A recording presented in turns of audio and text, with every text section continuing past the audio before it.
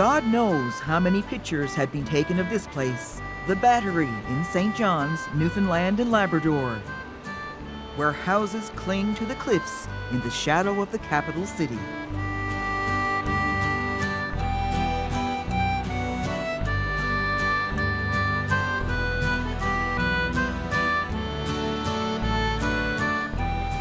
Today, the Battery is a tourist attraction. People from away have been poking around these narrow roads for years. But not so long ago, the Battery was a fishing community filled with flakes and drying cod. It was an outport on the edge of a city, a place where inshore fishermen could still make a living if they were willing to scrape it out from the side of a cliff. And they were. Families like the Garlands, the Wells, the Riches, and the Pearceys.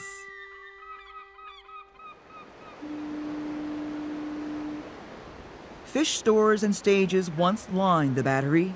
Now these two are among the last, the white one and the red one, Pearcey's Twine Store. Charlie Pearcey is the keeper of the old store. He's Pearcey's Twine Store proprietor.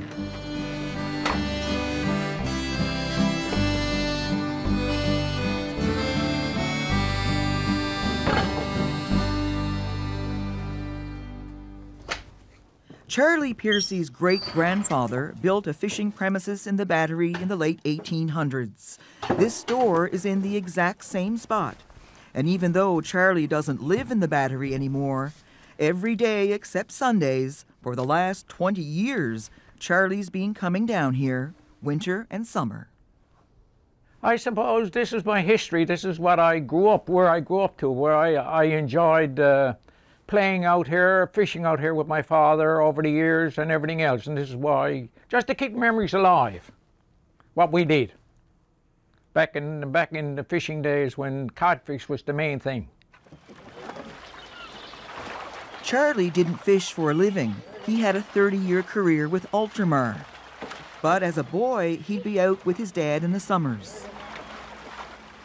Charlie's father, Jim, was born into the fishing boat. Even though his mother made sure he got an education, he still chose the trap skiff, as did his two brothers, Charlie's uncles.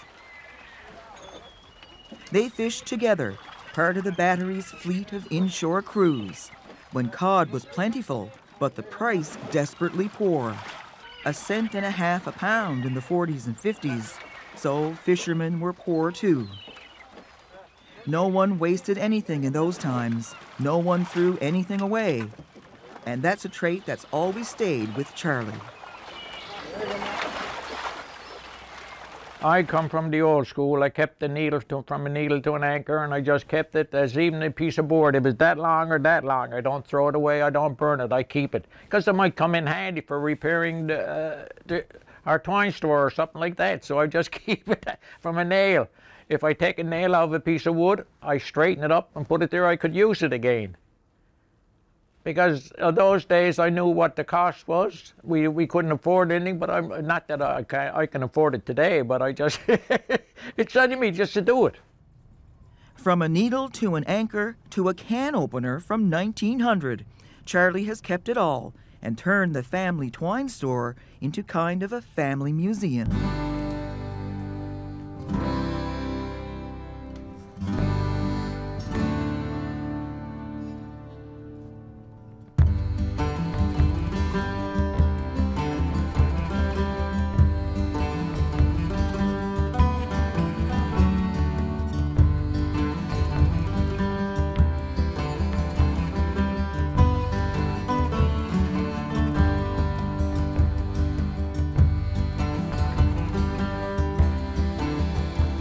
Old family photos are here, old Battery photos too.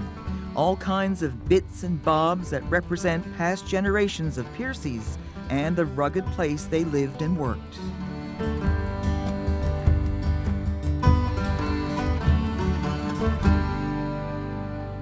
I suppose I'm the one that put all this stuff together. My uncle built all the models and the pictures I got from the family, and we kept everything over from years ago, from a needle to an anchor. We didn't throw out a thing. And Uncle Bob being a fisherman, a model builder of the fishery, and a carpenter, that's what he used to do, and I just decided to put it here for the family and have a place for the grandchildren to come to look to see what the fishery was like when I grew up and what the battery was like. It's memories, that's all it is to me today. How many years have I got left? You know, although he tells me I'm in pretty good shape, but who knows what today, you know, right? And I enjoy more than life itself coming out here. Yeah. Charlie brings his lunch every day. He's 80 years old and the first to admit he never learned to cook. That's why his wife has already fried his moose sausages. All Charlie has to do is warm them in a bit of oil, and even he can manage that. The quiet moments between tourists dropping in or container ships coming and going give Charlie time to think and remember. Like the year of 1959, the year the battery was dealt its biggest blow, the year of the snowslide. It was a stormy Sunday evening in February. Charlie was almost 22. He'd been to church and walked home out the Battery Road. He remembers the snow was up to his knees. His parents were home, along with his grandmother who lived with them, and his younger brother and sister. They had a cup of tea, listened to a bit of music, and went to bed. I don't remember much after that.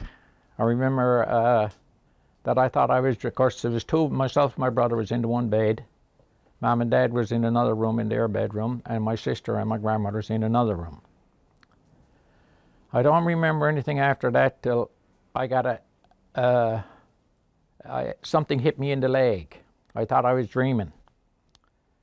And it's like I couldn't move. I was covered completely with, I thought I was just dreaming in snow. I didn't know what it was. Anyway, somebody hit me in the leg and got me out. And of course I came to my senses then. And that was the avalanche that came down over the hill.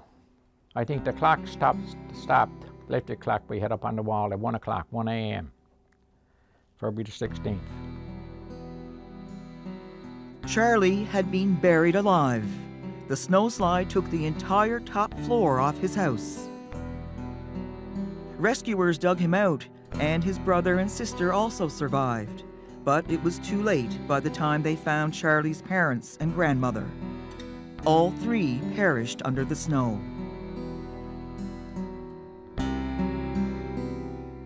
You know, we could never understand it or take it. That the three children were saved and the 3 adults died.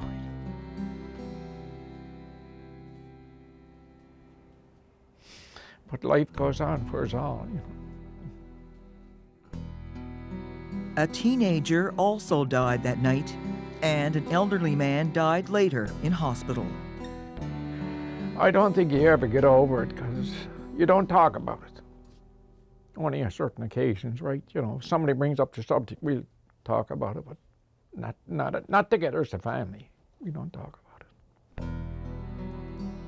It's impossible to measure what Charlie lost that night, but here in Pearcey's twine store, he seems to get a little bit back.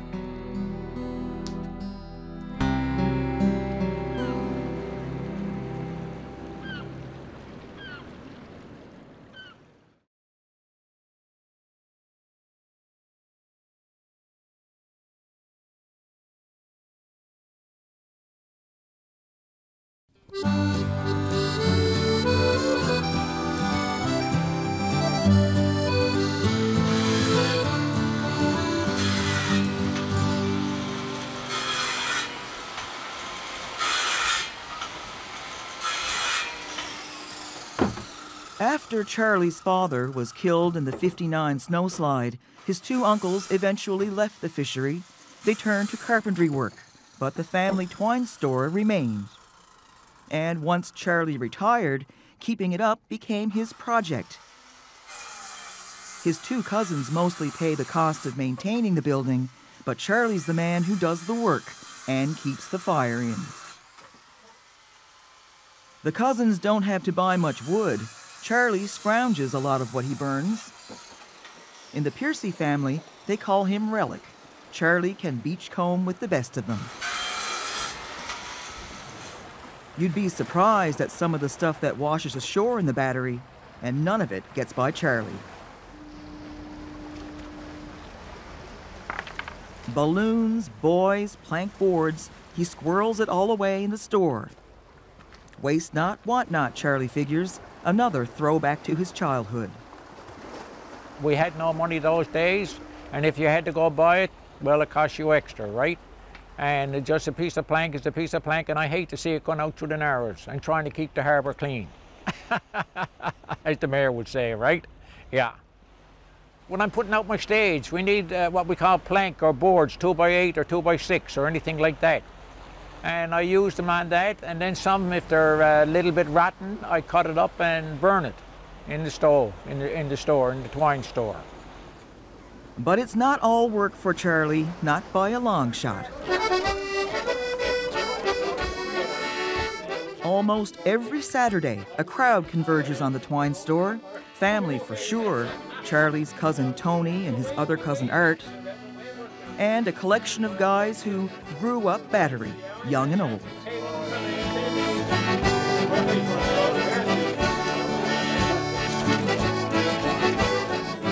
The crowd comes together for a bit of music, a bite to eat, and a chance to talk old times.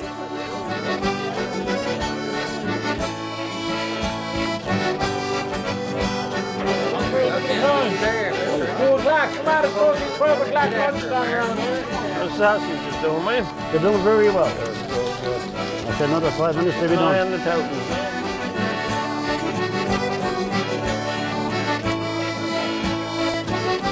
I think the beans are done, Wayne. A little more oil.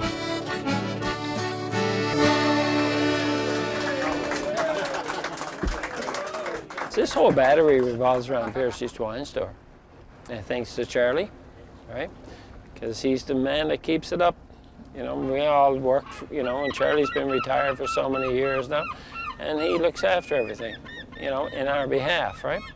So there's 3 brothers, and there's 3 shearers, right? And it's we love it. We love it here. It means everything. It's what I live for today. I'm 80 years old. I turned 80 there last week, and that's what keeps me alive. Yeah. Well, I think he's important because he's the guy that does all the work here. We just come and enjoy it. Charles does all the work, keeps and doing the maintenance on it and this sort of thing. So it's interesting to have him do that. I go playing golf summertime. Charles will come out here and do the maintenance, and we just pay the bills. It's my life, is what I live for today. And it's somewhere for me to come to. Somewhere to come hang out. The boys come down, they might have a beer and have a few chats about old time. Either the history of the battery or how we grew up out here, and it's memories. That's what it's about, my memories and the boys, yeah.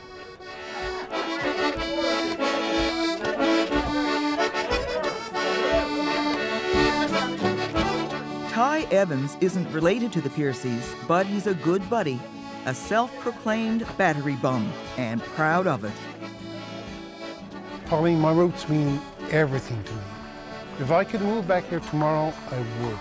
Really? I really would move back. My wife wouldn't come back here, but I would just love to live out here again and, just live a little bit of my past. And we're lucky to have a place like the store here to, spend time with old friends and, that bit of time with some of the old friends that, maybe in 5, 10 years from now, you'll never see again.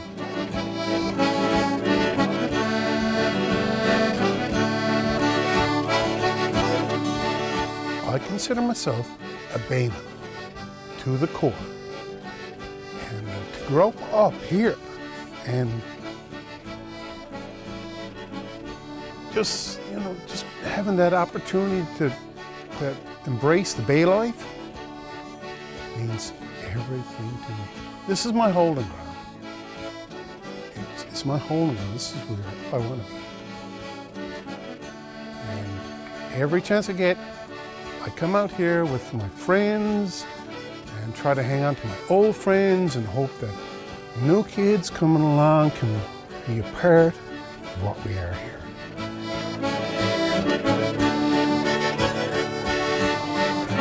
Grubs up, boys, grubs up! Charlie's and Tony's and Art's great-grandfather, the Pearcey who first built this premises, had a will, and in it he was very clear. In his will, it reads that the twine store would never be sold or disposed of any manner. And that's the great-grandfather's in his will. I have it in writing. And it has never changed hands, and it never will. Hopefully, in our time. And like I said, we all get along, you know, and we keep it up. And whatever it takes, it'll stay here for as long as we can, right? You'll get no argument from Charlie, Pearcey's twine store proprietor.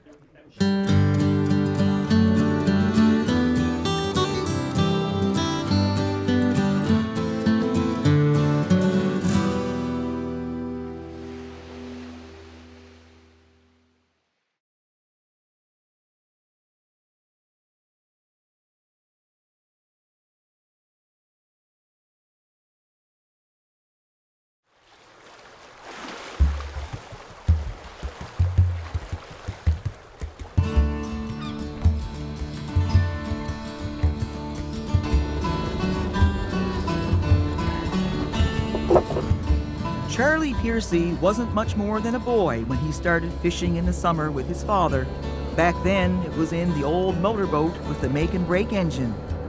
Now he's 80 in a speedboat built by his Uncle Bob 30 years ago, one of Charlie's most prized possessions.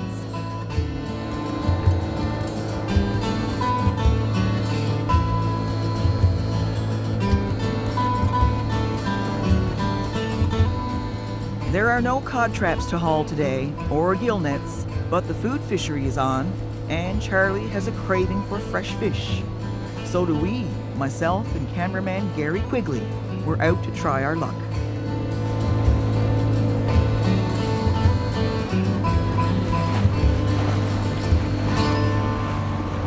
Is there one alive or what? Here, fish alive. I got 5. Where? Here or down below? Down Scary's? What? Right here. And I got one for supper. Bring 'em on, Charlie boy. I think I hooked them twice.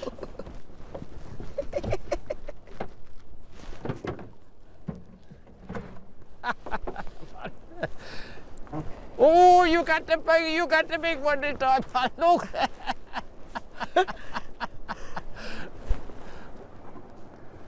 Oh, yeah! Charlie, you got me beat, Polly. No. Did you struck the fish, Charlie? Ooh, nice one, Charlie. Nice one, Charlie. Do you ever wish that you had fished as a career? Yes, I think if Dad had to be alive today, or years ago, we would have had a 65-foot longliner. And myself, my brother, and my cousins, we would have been fishing after crab and shrimp and everything else. Yeah. Now, Charlie looks at a day on the bay as a gift in the boat his Uncle Bob built with codfish in the bucket. Well, at my age now, what else have I got? I enjoy coming out on the water. I enjoy getting a few fish for the family for supper. And just to reminisce what it used to be like when I grew up in years ago. He said, if you don't have this, what have you got? Seems to me you've got a lot. That's what they tell me. Yeah. Thank you for supper, Charlie. You're welcome. Gary and I really appreciate it. Well, like I say, have a bit of fresh fish for supper. There's nothing like it. There's been an added bonus today, whales. Oh, Charlie!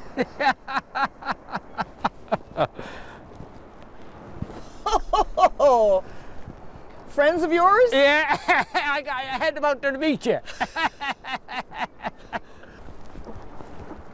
Well, well, well, well.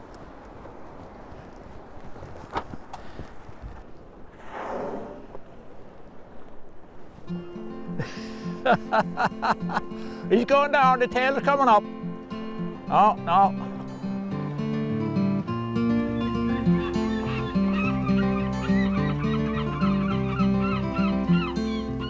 The proprietor of Pearcey's twine store. Not a bad gig in retirement, one that's actually earned Charlie a government award. The plaque hangs on the wall in the store. In 2014, the province declared him a provincial tradition bearer. And when you visit the twine store, it's not hard to understand why.